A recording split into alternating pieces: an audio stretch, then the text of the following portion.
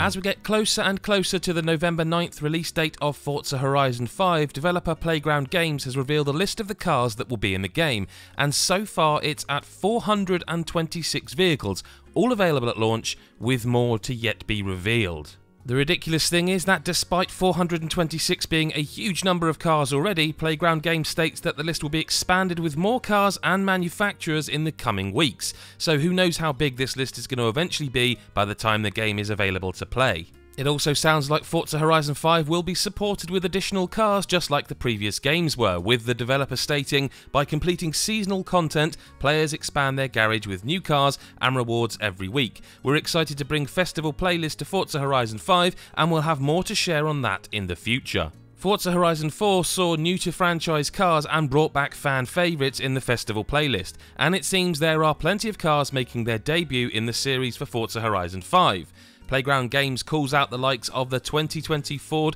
Super Duty F450 DRW Premium, and then there's the incredibly rare 1991 Jaguar Sport XJR15, and even an all-electric car in the form of the 2020 Porsche Taycan Turbo S. As you collect new cars, they will be highlighted under a new car collection interface, which also allows you to track cars per manufacturer. The developer says it's like having a virtual car sticker book. There's some fancy cars so far for sure, though I'm waiting to see the Aston Martin DB9 announced, even though the DB5 and 11 are on the list already, while there's a massive list of manufacturers from Dodge to Ferrari, Ford to Honda, Jaguar to Jeep, and almost everything in between. For more on Forza Horizon 5 and for what's new and what's next, head to nme.com.